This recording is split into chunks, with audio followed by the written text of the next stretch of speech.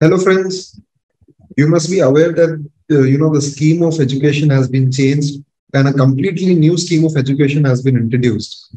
So let's discuss quickly what are the changes that have happened, more specifically to paper number 4 under the new scheme, which is your cost and management accounting. So what we have done is we have compared, page by page, para by para, the old syllabus and the new syllabus, and we have brought out the changes that have happened in the syllabus. So if I have to summarize before jumping deep into the discussions, the changes are minimal.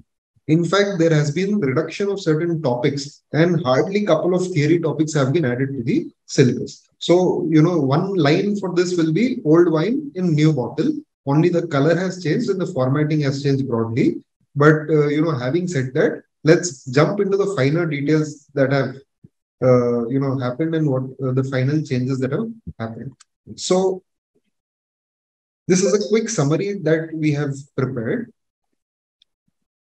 First topic, introduction to cost and management accounting. So everything else is same. What they have done is there was one topic in the old syllabus with the heading use of IT in cost accounting that they have changed to brief discussion on digital costing system, and some one page worth of new theory topic has been inserted. When we come to material cost, the second chapter, they have deleted the first illustration. I don't know why, it doesn't make sense. So the concept is there. They have not eliminated the concept, but the illustration has been deleted. From a exam standpoint, from a preparation standpoint, it is always better to go through that illustration. Then they have also deleted illustration number 8, which is based on inventory stockout cost. So instead, what they have done is they have added some other illustration. So they have removed one illustration on this topic and they have added illustration number 7 on a similar topic. And don't worry, that question was already covered earlier. So it is out of one of the RTPs which was published earlier. They have substituted that. And apart from this, in the second topic, the material cost, they have added some theory content on how to invite quotations, request for proposals, and something about notification inviting tender. Apart from that, everything else remains same. Then chapter 3, the name of the chapter earlier was employee cost. Now that they have changed to employee cost and direct expenses. See, in costing, we always say cost is divided into direct and indirect. Then we have under direct material cost, direct labor cost, and direct expenses. Per se, in the old syllabus, direct expenses was missing altogether. Now, what they have thought, okay, since there is nothing specifically to be spoken about it, let's include it by changing name of the topic employee cost. So they have made it employee cost and direct expenses. They have added a very brief discussion on direct expenses and they have given one simple illustration on that. All right. Then coming to the fourth topic, overhead absorption costing method. Absolutely no change as it is. Activity-based costing system, no change as it is. Cost sheet, chapter number 6, no change as it is.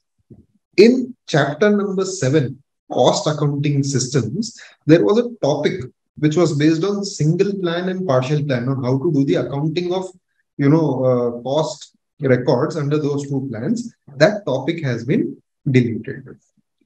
So, as it is, it was a little confusing for students to understand that. The institute, I think, has taken a note of that and they've deleted it. Then coming to topic number 8, unit and batch costing, no change.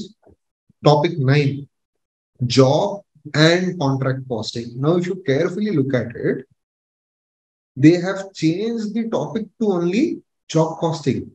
The topic contract costing has been completely deleted from the new syllabus.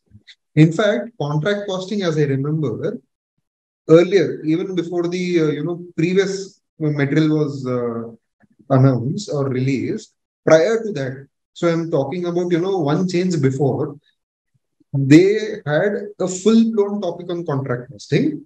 In the last change that they had done to the syllabus, they reduced it to half. They said, okay, let us keep it only simple, first level calculation. Let's not go into the details. In fact, now, what I realize is in the latest amendment, they have removed the topic completely.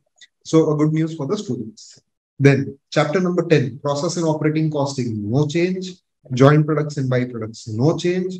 Service costing. So here they have done a very interesting thing. They have introduced a concept of key performance indicators, or most popularly known as KPIs. So they have included certain, measures that we can use as key performance indicators for various sectors. So it is a kind of, a blend of theory and practical, though they have not given any illustrations based on KPIs or how to compute that, but they have said which sector, what KPIs can be used. So I believe that that particular thing can be, probably given as a MCQ, or it can be a good theory question where they give it for 4 marks. So they can ask, okay, list down some KPIs for power sector, list down some KPIs for hospitality industry, list down some KPIs for hospital, so on and so forth. So about 1.5 page worth of material has been added there. And then they have added a new illustration on power sector. Then coming to the next topic, standard costing, they have deleted one practice question. So illustrations are, the ones which are given uh, as a part of your study material.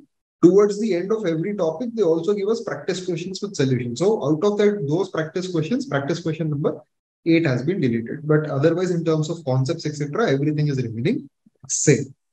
Then marginal costing. So here I was very surprised. They have deleted certain illustrations and, practice questions. About 6 questions have been deleted. I don't see a reason why they should have done that, but, they have done it, so they have done it. It doesn't mean that, the questions based on those concepts or those concepts as a whole are deleted. It just means that it is not there in your illustrations, but you still need to practice that. So we are going to, learn all of that and retain all of that. But surprisingly, they have deleted those questions. Instead, they have added one question on opportunity cost. That will be illustration number 10. And then coming to the last chapter, budget and budgetary control, they have not done any change. So it is as it is.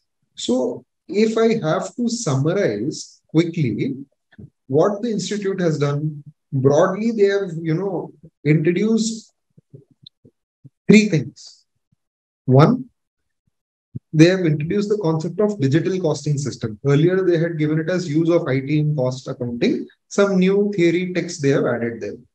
Second, they have given some additional text relating to, inviting quotations, request for proposal, notification, inviting tender, etc. Earlier also, it was given as bullet points. So there were 5 bullet points. They have just expanded those 5 bullet points and they have told how to, address each one of them. And then they have introduced the concept of KPIs, which in my view is the most important change that they have done, and which is the most relevant change. But apart from that, only a few illustrations and questions added here and there. Contract costing they have deleted completely.